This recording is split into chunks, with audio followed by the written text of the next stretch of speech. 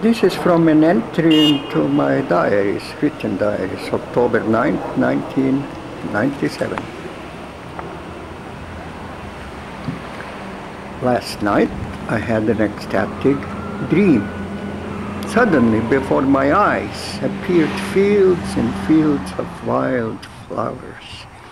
They were passing by my eyes, field after field, the meadows full of flowers in most exquisite colors, blue, yellow, red, purple, and they were all so real.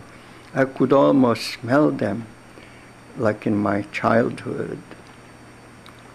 I told this dream to August this morning. So she says, you know, this dream tells you that in your previous life you were a bee.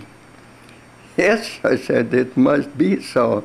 I always liked flowers. I always gathered them as a child for the healing woman of my village. She trusted only me.